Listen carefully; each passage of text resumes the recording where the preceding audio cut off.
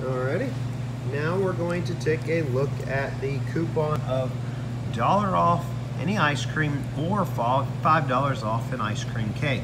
This is a very popular coupon. It's a great bounce back that we hand out to our guests to get them to come back and visit us, or we might drop these off in parks or other heavy traffic areas to get them to come into the store. So to use this, it's a simple coupon, $1 off any ice cream menu item.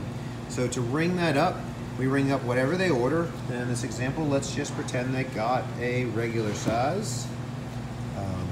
It's a great size, it's our most popular size.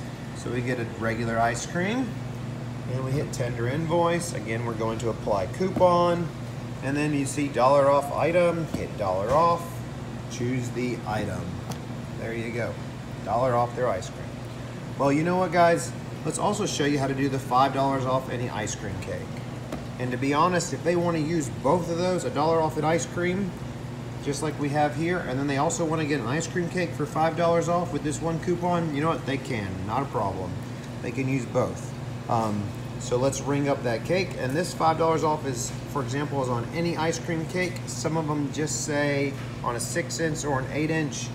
You know, if they're getting a cake, I'm not a really big stickler. As long as they're getting an ice cream cake, if they want $5 off of it, I'm not really concerned with what size the coupon says.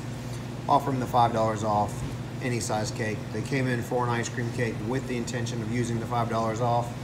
Let's just let them have any of the 3 sizes with $5 off.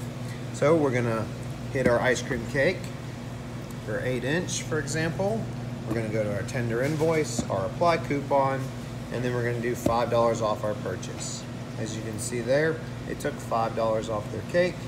And remember, when we're attaching these, the receipts will print. Remember, they always go in your store's coupon cup. We like to keep track of all these coupons. Thanks, you guys.